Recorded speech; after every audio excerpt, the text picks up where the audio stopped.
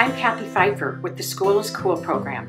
During these unprecedented times, the program has seen an increase in request from our Poudre School District partners for more backpacks than we've seen in the last 29 years.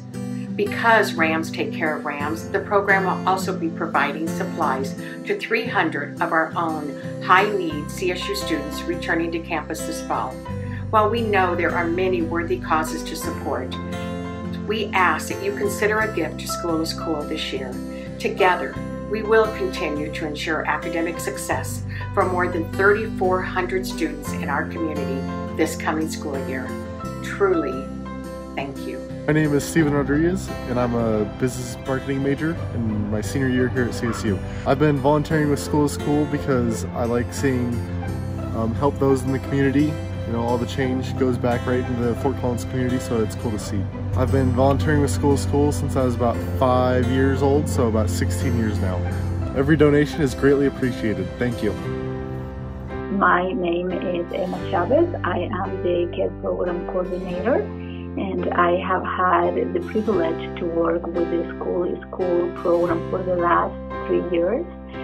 The program has donated over 90 backpacks to the CARE program to be distributed among our most vulnerable employees. The distribution happens on a one-day event in August where employees can come to the office to retrieve a backpack for their kids. The impact that the School is Cool program has had in our employees, it is really great. As stated by one employee who benefited from the program that once told me that she was just so grateful to receive this backpack. She recently became the sole take care of her granddaughter, and she said, I was not aware of the amount of backpack, the supplies that she needed, and the cost of the supplies. This was for her 5th grader granddaughter.